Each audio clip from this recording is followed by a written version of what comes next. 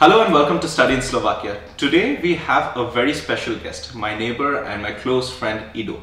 He's from Israel and we know each other like about a year now, and it's like he's an amazing guy. And today we finally got a chance to interview him, get his perspective, compare Israel and Slovakia education system and all that. So thank you, Ido, firstly for coming to the video, joining the video. For sure, glad to be here. So we have a lot of inside jokes as well, so we will be laughing in the video in between, so don't get us wrong. We have those like roommate neighbor jokes, you know. Anyway, so Ido, introduce yourself to our viewers, like where you come from, what's your background and so on. Okay, so my name is Ido, I'm from Israel. I studied actually psychology and cognitive science in Israel as a bachelor, and then I guess we will get to that, but for my master's I decided to come to Kosice, Slovakia, to UPJS and study clinical psychology. All right. After a lot of thought of what should my master be and which direction should I go, okay, I decided on that. But it's like your well thought plan to get into like Masters of Psychology, right? I always wanted this door to be open, but okay, I have one side of me which is more technological and one side which is more like therapy. All right. So I always looked at both of them. Maybe one day I will even combine them, but wow, for now I want to go be a therapist.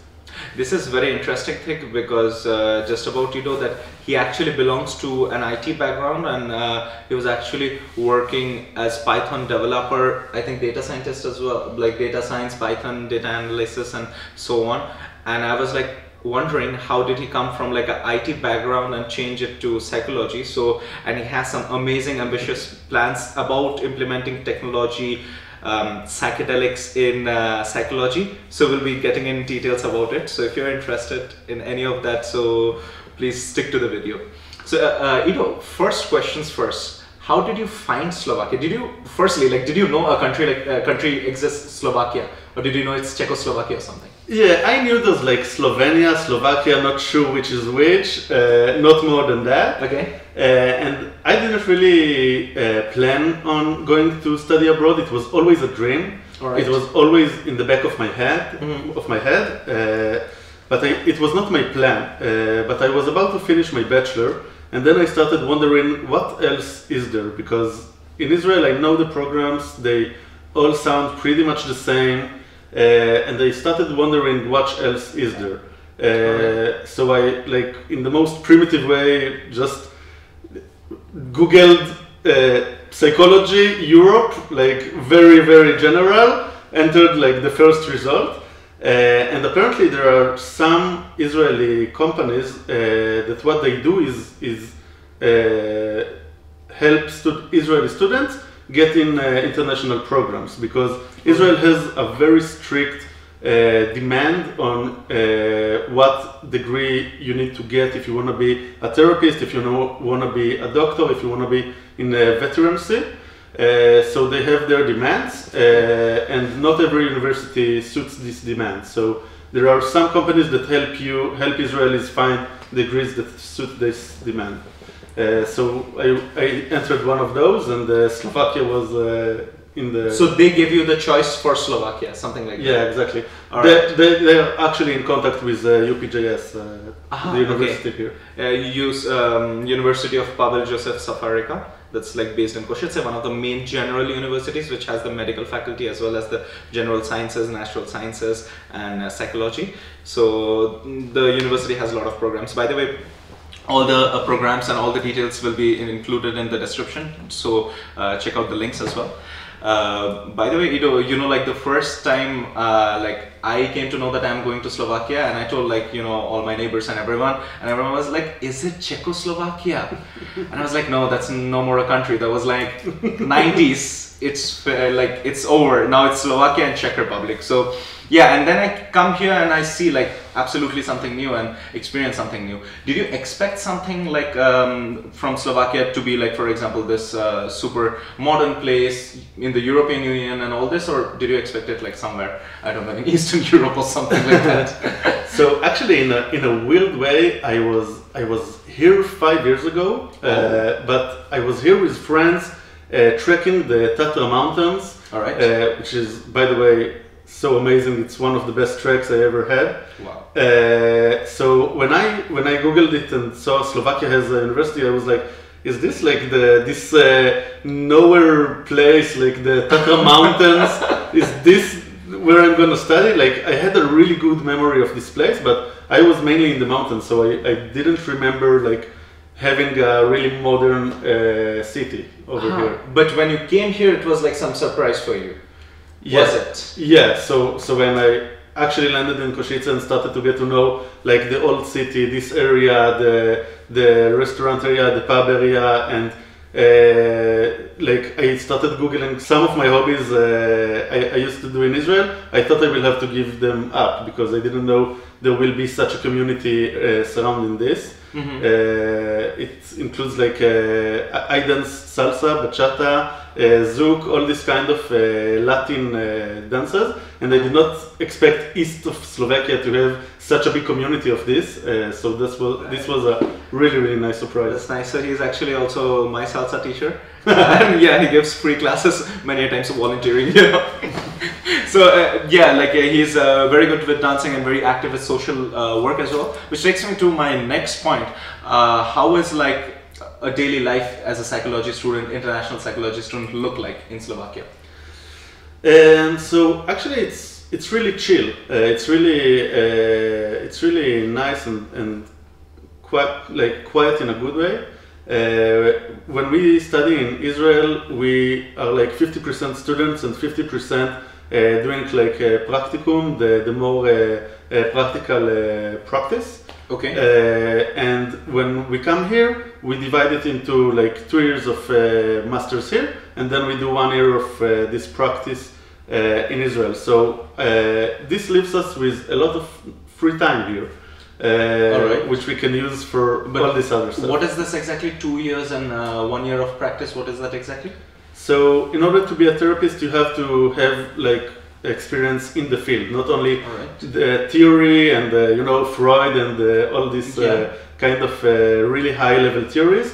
It's not enough to actually be a therapist. You need to also go to the field, go to the hospitals, go to the clinic departments, see the people, see how mental disease look, and start the therapy like it really is. Okay, understood. And this you will be doing in Israel or in in Israel? Yeah, so this I will be doing in Israel for 1 year. Okay. And then I can actually And then you can practice like professionally. Exactly. Understood. That sounds interesting. Ido, what about like Slovaks? Do you like Slovaks? Do you find them friendly? Did they find you friendly? How fast did you make friends here and so on?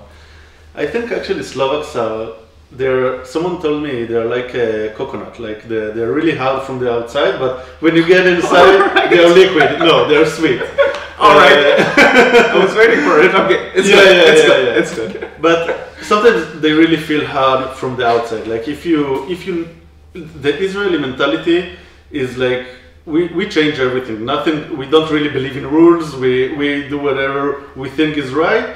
And here everything is by a system. So like even the smallest thing, like you order a burger in a restaurant and you don't want it with fries, you want it with salad. Like here the waiter will look at you like how can I do that? That's impossible.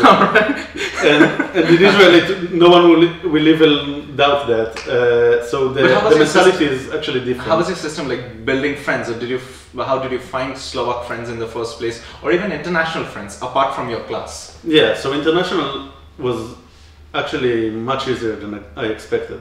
There is both Erasmus plan here, which for whom doesn't know, it's like the international student exchange throughout Europe, a very good program that you can actually study in multiple universities throughout Europe, and every university has this bilateral. You can go from one university, study a semester in other university, come back to your home university, something like this. Please continue. Yeah, exactly. So there are actually a lot of students here in the city. The city sometimes feels like really full of students, and international students and Slovak students. And I really liked the concept of it, so I even joined the ESN, which is like the organization. Erasmus Students Network, yeah. Yeah. So through that I got to know some people. I got to know you just because we share a wall, and whenever I stop the warm water, Yes. Roy's house is freezing. Whenever I stop my Wi-Fi, you are out of internet. Yeah, he controls the internet, I control the heat. But we have coexistence with a shared wall. Yeah. So I got to know you. I have a lot of Israelis in my program. Yeah, how is the community of Israelis in Kosice? Wow, it's so big. It's like weirdly big. Like, because it's so hard to get, especially into medicine in Israel. Okay. A lot of Israelis choose to come here and to study here. And is this degree valid in Israel? Yeah, it's one of the few that are valid in Israel. So there is like a really big Jewish community here. There is a really big Israeli community here. And we just today celebrated the Israeli Independence Day. Oh, happy Independence Day. Thank you. 75 years. Wow, nice. Yeah, it's actually older than Slovakia. Oh yeah, it is. It is. Wow. So Like we in had 40s, yeah. we had like an Israeli barbecue thing, and we celebrate holidays together. And there is a nice synagogue, so there's a really cool community. That's really nice. And these all students generally go through these agencies, right? Like to find the programs and. Yeah, it just saves you the bureaucracy. Like Okay. there's someone that makes us residents, and there's someone that signs up for the university. Yeah. Because study in Slovakia now is also starting with Israeli students to do all of their paperwork, help them with different universities around Slovakia and around Europe in general. So hopefully that will be also like a super helpful thing, because studying in Slovakia is bringing in a lot of students from other countries as well, especially like India, Asia, and so on. So Israel would be like great to like have Israeli students from studying in Slovakia. But thanks, for the insight. What's like the fee structure generally in compared to Israel or compared to even other countries like the US or something, if you want to study psychology masters? Well, compared to Israel, everything looks cheap. Really? But yeah, I think Israel is actually one of the most expensive countries in the world. How much do you pay as fees over here to study psychology? To study psychology, it's around, I converted to euro. It's around 2.5, maybe 3,000 €3,000 per a year. Yes. So it's a 2-year degree, so €6,000. Yeah. Okay. In this area, it's kind of the same in Israel, because the Israeli government pay for some of it. But living here just feels so much cheaper. Really? Yeah. Compared to Israel. How much do you spend like in a month for your living expenses? So I spend around €600 for apartment and bills, and maybe 600 more for all the other stuff. Yeah, but, I live super luxury. Yeah. I live because Ido has like this super amazing, super big house. We are sitting over there right now, and it is true. It is true. I mean, like so it depends like how much you want to save on your accommodation. You can save if you're going for a shared room or so on, but yeah, if you want like a luxurious good apartment, that is also possible. Yeah, I live alone in the middle of the city. Yeah. And I go to I go to skiing here, I travel, so that costs money. Yeah. What you mentioned skiing, what other social activities do you have here to do in Kosice around during weekends? What are you doing generally? So now it's April, so now it's finally sunny and really nice. So I'm traveling a lot. I just been to Kosice mountain, which is amazing. This weekend I'm going to Budapest. It's like a 3-hour bus drive. So I go to Budapest with 2 friends. Like I wanna take advantage of this lovely spring to just hike a lot, travel a lot. I've been to Tatra, to ski, to Poland, Krakow. It's like, for me, it's really nice that you can take a bus outside of your country. It's like not possible in Israel at all, because for us, if you want to go to another country, you need to pay a lot of money for a plane. So I love it. Yeah, understandable, because in the entire, because with the if you stay in Slovakia with the Slovakian residence card, you can actually travel throughout Europe, throughout the Schengen zone, so, and also most of the countries, so even like Switzerland and all, so without a visa, and you can enjoy travel. So it's a good time to explore, you know, because you build networks, you build this friendship throughout different communities, different groups. So one thing I find very interesting that Ido does is he does couch surfing at his home. So people from around Europe, they come to his home. He has friends, they stay over for a day or two. He learns some cultures, maybe makes some lifelong friends as well. So do you want to say something to our viewers about couch surfing in general? Well, I really like it. You go as well for couch surfing, right, to other countries? I did it maybe like once, South America, but the really nice thing about it is just you get random people from all over the world, different mentalities, and everybody brings something else. I had some Portuguese guy, he was cooking some traditional food. I got to know this like that, and it's really nice. You just meet people really different from you. Yeah, that is amazing. Like if you're going for Erasmus, these are the ways to increase and expand your network. If you're going for Erasmus, if you're joining ES and meeting with internationals, if you're doing couch surfing, you can actually expand the network. And because you're an international from outside of Europe, generally you need this network later on, you know, to build friendship, to feel like happy in order even to stay here. You know, otherwise every time you're gonna miss your home. That's like the common case. But if you have good friends, if you have good time, you're gonna enjoy staying. Yeah. Ido, some common suggestions. First of all, would you recommend some student now watching this video from Israel or any country to come here and study psychology? Yeah, for sure. Like I did not expect the city to be so full of opportunities and of life. I really enjoy it. I think maybe it's because there are so many students here, but there is like nightlife here, like every hobby you have, probably some people are also interested in that hobby in here. I find myself go dancing like salsa, bachata, zouk, like maybe 2 or 3 times a week, and also I started, as you mentioned, I started my own little salsa group, just for friends, for free, to do some cool stuff. So I really recommend it.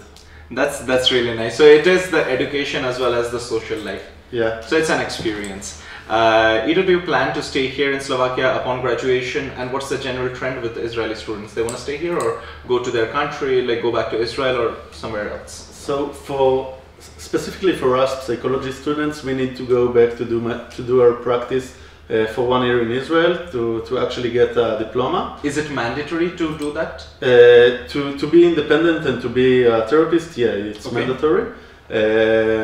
But so most of us actually go back to Israel, but for the med students it's not necessarily the case. Med students are here for 7 years, they study the language, they know this place really well. And a lot of them choose to just stay here or maybe stay in Europe. Yeah, 6 years, I guess. Like yeah, 6 years. Yeah, so yeah, medical students actually have the degree which is valid throughout Europe as well as some other parts of the world as well. So they just like throughout Europe they go and just start practicing, just learn the language as well, because it's important for medicine. I think for psychology as well, because you need to communicate with your language is a really important thing. Yeah.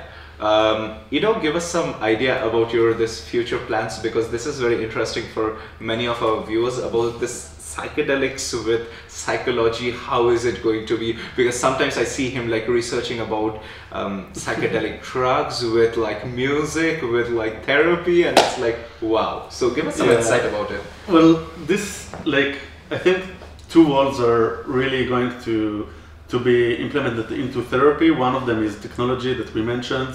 For example, VR, which I have a headset here, which also really interests me. I use my free time here also to learn how to develop in VR, virtual reality, and the two can be combined. And the other one is a psychedelic field. Like the last 2 decades maybe are really, it's really promising field, psychedelic inside of treatment.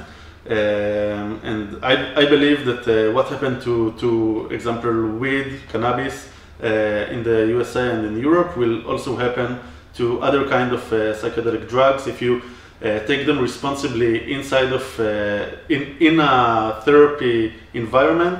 They could really do wonders. So I really want to pursue this topic. That's very interesting. If you have, if you're planning something like this to research about, if you're curious about this field, do contact Ido. So yeah, get in touch with him once you're coming to Slovakia. Obviously, you'll be going to the psychology faculty, so get in touch with him. Maybe you guys do some amazing research for the next generation.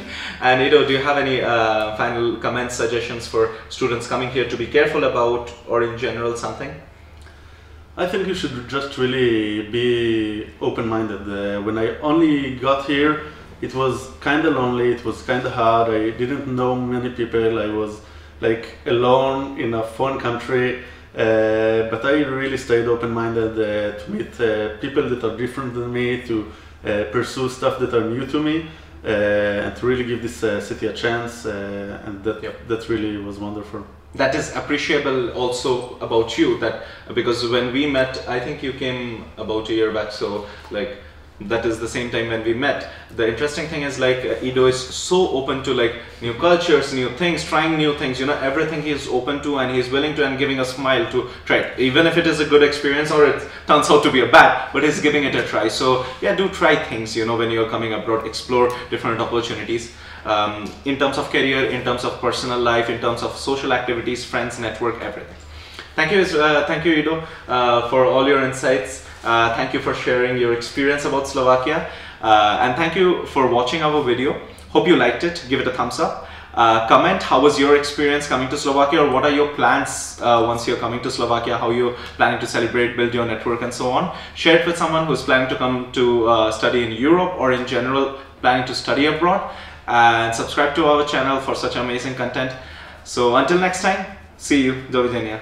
Thank you so much for watching the video. Hope you liked it. Please give it a thumbs up if you liked the video, share it with your friends, and also subscribe to our channel for such interesting content. And let us know what type of topics would you like us to cover in the future videos, and which sort of career are you looking for to jump in Slovakia. Thank you so much. See you. Do widzenia.